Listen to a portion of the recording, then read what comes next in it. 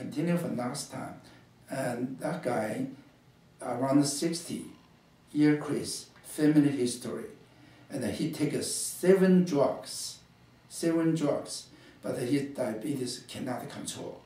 His HbA1c is over 7.8. You know, very amazing. 7.8 reduced to 5.6 times 18%.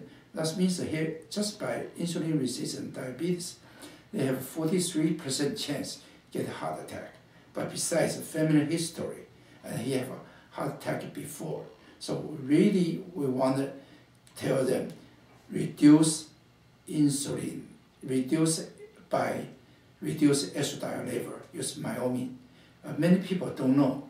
If you put myomin in, block your testosterone went to estrogen, then same time your HbA1c go down. Then you also can prevent the diabetes, can improve your diabetes and prevent the heart attack, heart condition.